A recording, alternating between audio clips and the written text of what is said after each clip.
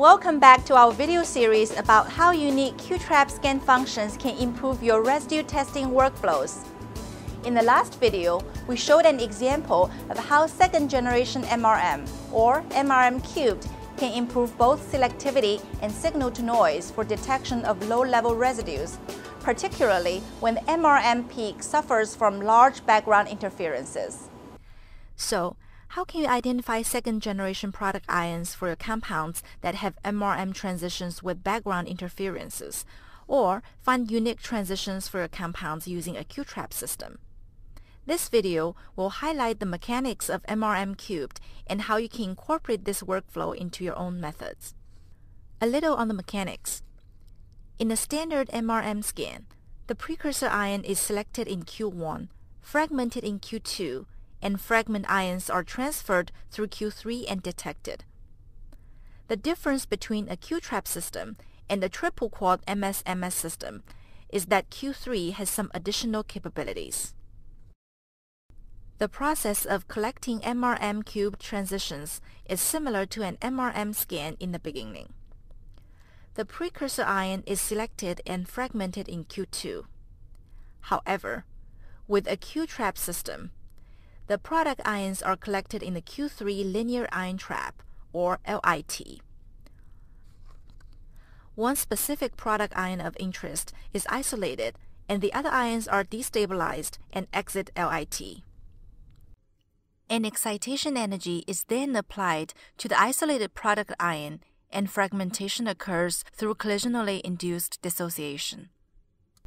The result is fragments of the product ion that are then scanned out and detected.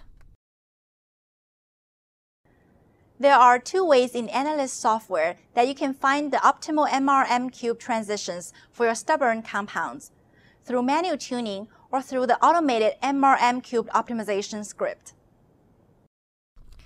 To get a step-by-step guide through the manual and automated approaches to acquiring MRM3 transitions for your compounds, visit our e-learning portal at www.abscience.com/elearning.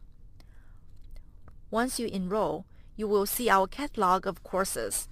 Select the MRM3 application for quantitation course. This course will guide you through all of the parameters for finding and optimizing the MRM3 transitions for your compounds using either the manual or automated approaches.